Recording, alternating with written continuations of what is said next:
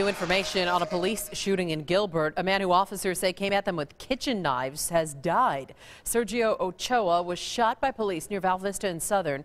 It started when his ex-girlfriend called 911 from another home saying she and Ochoa had gotten in a fight and he pulled a gun on her.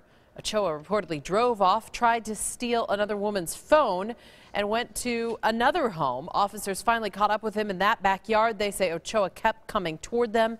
They say they were forced to shoot.